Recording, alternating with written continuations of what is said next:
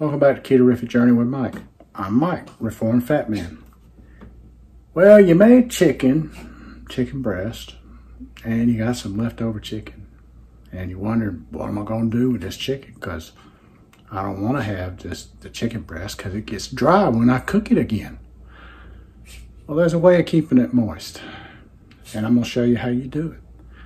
So stick around and watch, because it's going to be really good.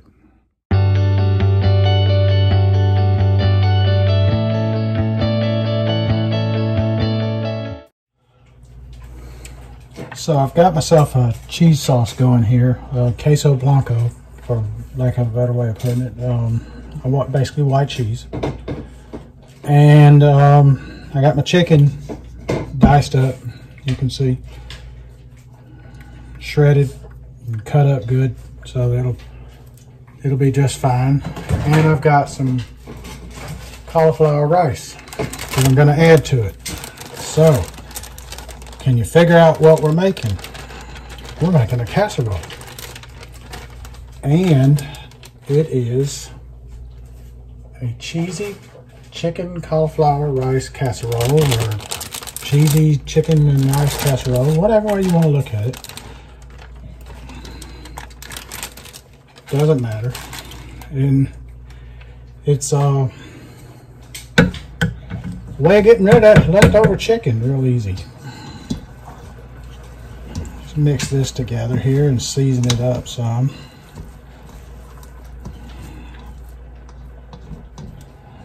Oops. And the rice cauliflower, if you've watched my videos, you know I use frozen. I have tore my hands up on a grater more times than I can count, grating my own. I can buy it really cheap at Aldi, and I get the frozen because it continues to last for me. I don't have to worry about it going bad, and it works real well. Let's see, I got some Mikey mix here.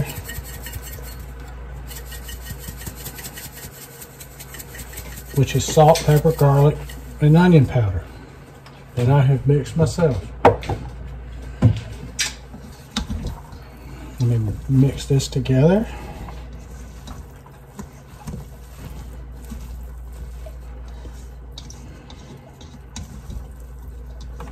Well, I'm making a mess.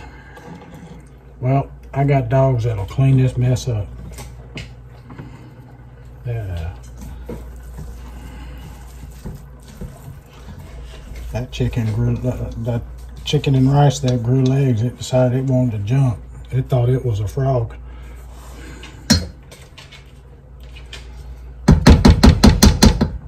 I'm just going to use this same one here to stir this up with. Nothing wrong with that, because it's going right in this pot here, or bowl, for lack of a better word. All right, let's pour this in here and get it mixed up.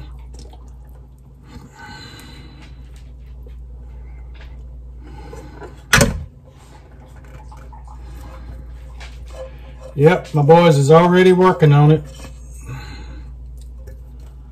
They got that mess there, Johnny on the spot, so all is good. The mess will be clean before my wife gets to the house and can get mad at me. She won't get mad. She just like, boy, you make a mess, and she'd be right.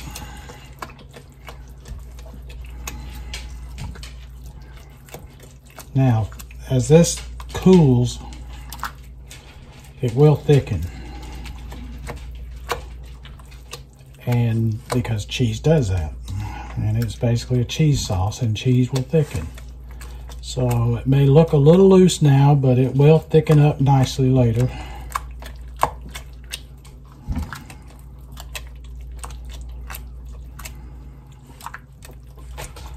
Let's get a spoon and give it a taste, because you taste your food and see how it goes. That's good. That's good. I think I want just a touch more salt. Not all the Mikey mix, just a touch of salt.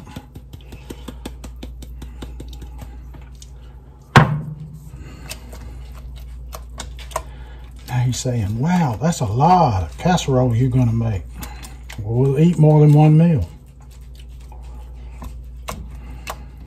So when I bring you back, I'll have it in a pan for you.